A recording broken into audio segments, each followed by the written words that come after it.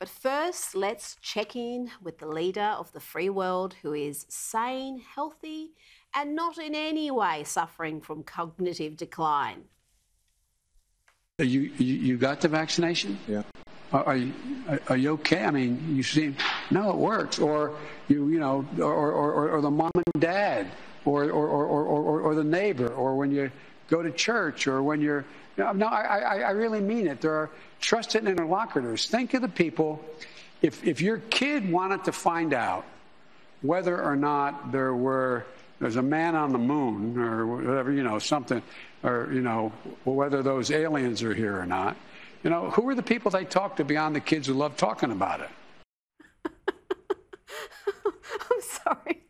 That's just, even by Joe Biden's very low standards, that was incoherent I thought he was gibberish. on a roll. I mean, he started off with asking that activist journo Don Lemon, you got the vaccination, are you okay? And then we ended up with some... On the moon.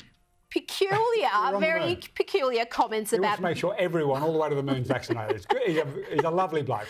That's one interpretation, but I watched that 3 or 4 times. I have no idea what he was saying about the aliens and the walking on the moon, and that relates to vaccinations and safety, but the man is not okay, Stephen. That's all I can say. He is not okay.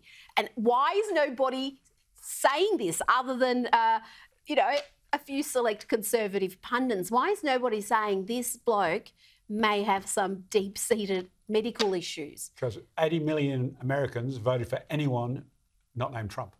But that doesn't change the fact that that man is not okay. Well, I think 80 million Americans wanted him ahead of a corrupt tyrant wannabe. Please. I mean, you've got into first-year arts student mode straight away. But I've got to say, this is why he probably was hiding in the basement throughout most of the election campaign, because that ain't good.